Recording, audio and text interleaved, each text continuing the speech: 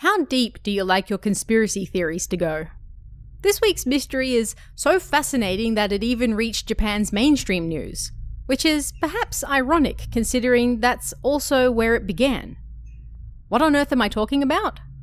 This week we're going to take a look at the mystery behind a particular caption that once appeared on the Japanese news and the apparently hidden meaning behind it.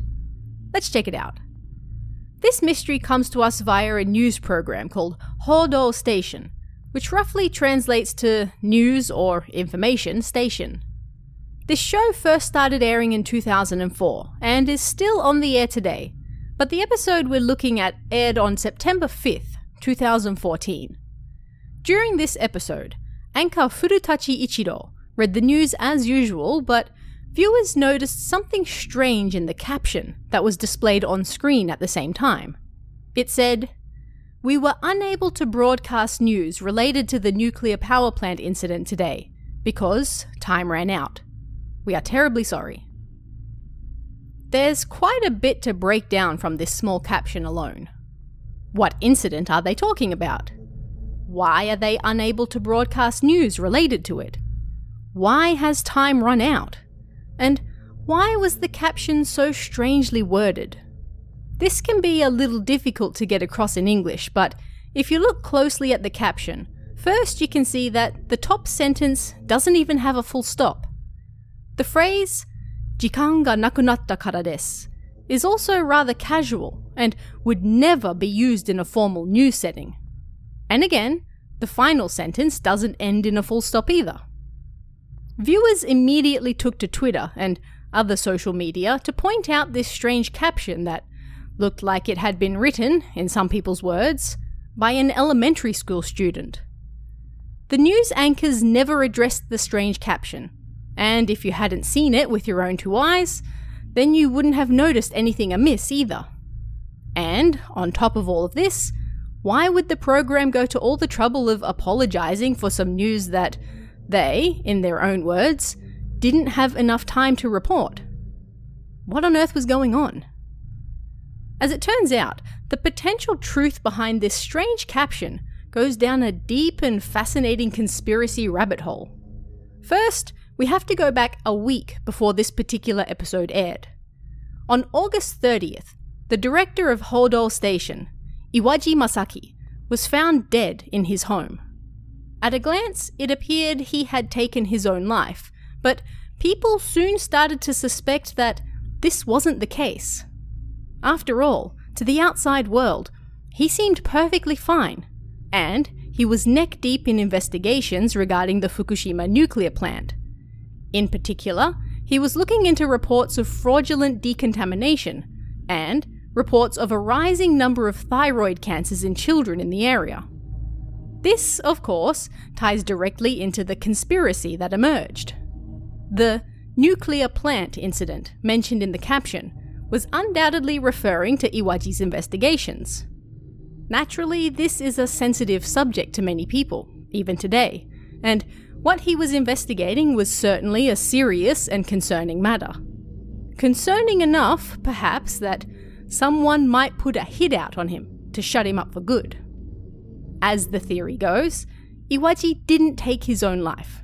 He was murdered, and the scene covered up to make it look like he had done it himself. Why? So that he would stop investigating the power plant and the potentially fraudulent operations that were taking place in the area, as well as revealing the possible correlation of a rise in cancer for those still living nearby. Rumours quickly spread that, before his death, Iwaji had even told a weekly magazine that, "If I die, then you should assume I was killed." Did he know that he was a target and tried to get the word out before he died? Or was it all, in the end, baseless rumours? But let's take another step back. How does all of this relate to that strange news caption? Well, the first part now makes sense.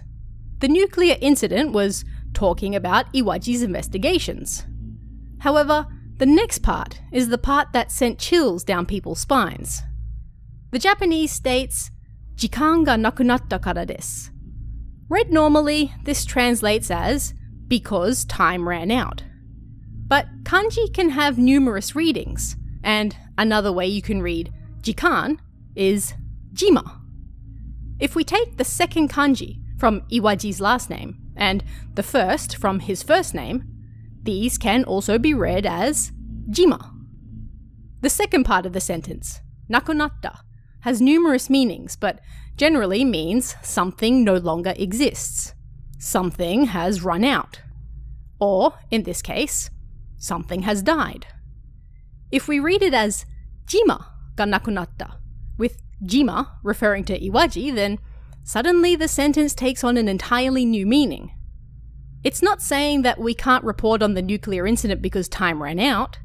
It's saying we can't report on it because Jima, Iwaji, died.